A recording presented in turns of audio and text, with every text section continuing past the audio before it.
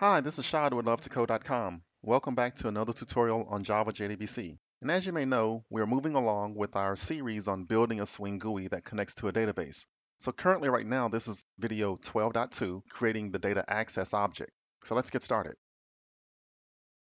For this tutorial, we're going to keep using our employees table. So if you just joined us, this is the actual database schema for the table. I have a SQL script that'll create the table and add the sample data. You can download it from the link below. The file name is called tablesetup.sql.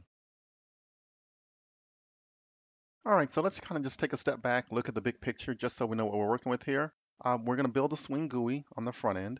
We're going to make use of the employee DAO, and the DAO is going to talk to the database. So this portion of the video series, we're going to focus on the actual DAO implementation. The employee DAO is a helper class. The GUI is going to use the employee DAO for connecting to the database. So in the constructor of the employee DAO, we're going to read our properties as far as information about the database URL, user ID, and password, just so we don't hard code it. And we'll also make an actual connection to the database. We'll also have another method called getAllEmployees. So the GUI can call this to get a list of all of the employees. And we'll also provide a method called searchEmployees, where the GUI can pass in the last name, and then we'll do a query against the database to only return employees that match that last name. Okay, so I have a file called EmployeeDAO.java. This class will have three main methods that we'll focus on. The first thing we'll focus on is the constructor. We'll also cover the getAllEmployees method, and we'll also discuss the searchEmployees method. All right, so right now we have this constructor, and this constructor is basically responsible for reading the information from the properties file, and it's going to read from this file called demo.properties. That's part of our Eclipse project, and it's just a simple text file. It has name value pairs for the user ID, password, and database URL. This is a very common feature that's used in the Java world, such that we don't hard code the connection information in the actual source code. So in this constructor, we have code for loading up the properties and then reading off the actual property information for user, password, and database URL.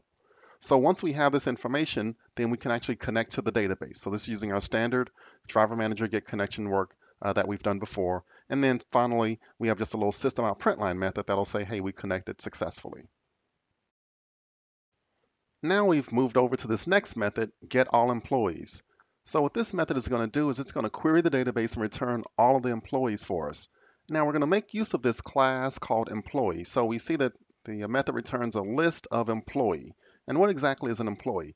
An employee, and I'll just select the link up top, employee is just a very basic Java class that has information about an employee. So it has the last name, first name, email, and salary. All we have are simple getter and setter methods for it, and that's it. So it's just a regular Java class. It's really just a value object. So here, our method will return a list of the employees. So basically what we do is we start off by creating an empty list of employees, and then we set up our normal JDBC work. We create our statement. We execute our query. And here it's plain vanilla, right? Select star from employees, no where clause or anything. Once we get this information back, we loop through that result set. We make use of a helper method called convert row to employee. Again, it's just a helper method. You'll have the source code once you download it. It basically takes that result set and creates an employee object and returns it. Once we have that employee created, then we can add it to our list. And we keep doing that for each element in the result set. When we're all finished, we return that list. And then finally, we close off the result set and the statement. So that's the coding now for getAllEmployees. So let's take a look at our next method, searchEmployees. So the GUI is going to call this to search for employees for a given last name. Again, it's going to also return a list of employees that it matches. So a similar thing here, we'll have an empty list of employees. We will take whatever last name they pass in and we'll append it with the percent so we can make use of the SQL like command. Then I'll set this up as a prepared statement. Select from employees where last name like question mark. And then we'll actually set that value accordingly when they pass in that last name. Then we execute the query, and then from here, again, same thing. We simply loop through the result set, convert each row to an employee, and add it to the list. And that's it. That completes the major coding for my data access object.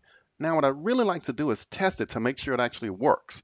So what I can do is make use of a simple main method that'll actually call this DAO.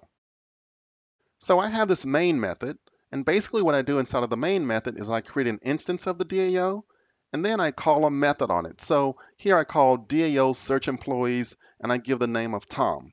So let me run this application and see what the output is. And as we can see, it returned one employee, last name of Thomas. So that looks pretty good. Let me try calling one more method here. And I'll do a system.println on get all employees. I'll remove this information, and I'll save this, and then I'll run it one more time. And now it says we got the first information for Thomas. Now we're getting this second list, and this second list includes everything for all of the employees within our database. So that works out pretty good. So now we have a level of confidence that our data access object is working as desired. This wraps up the video 12.2 on creating the data access object.